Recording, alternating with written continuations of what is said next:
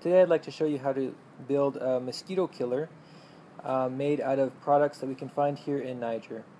Some cans, some rags, a transformer, a light from an old car, a rubber band, and a fan from an old computer, and the only tool you're going to need is a knife.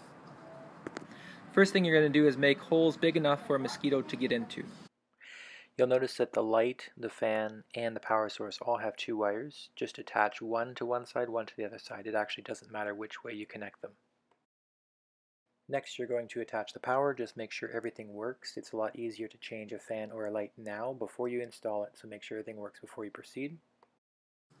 So now you need to disconnect the wires of the electrical plug, put them through one of the holes, and then reattach them. So it's important to tie a knot here to keep the wire from pulling out and unattaching that. Now you're going to put the fan in, and if you've chosen the can well, you can just slide it in there and it'll stay in place.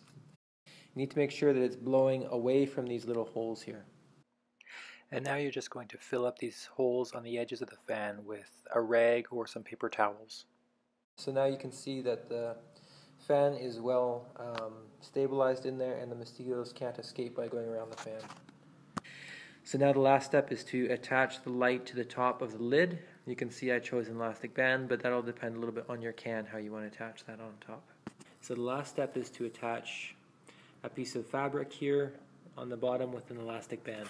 So now we can attach the electricity and see if it works, and we can see that it does. At this point you're going to just want to tip it over and make sure that the air is definitely blowing out through the cloth on the bottom and away from the holes on the top. And this is just going to ensure that the mosquitoes do get sucked in there. The final step is the most important. You need to get some baking soda and vinegar, and you could dilute this with water if you want to make it a slower burn.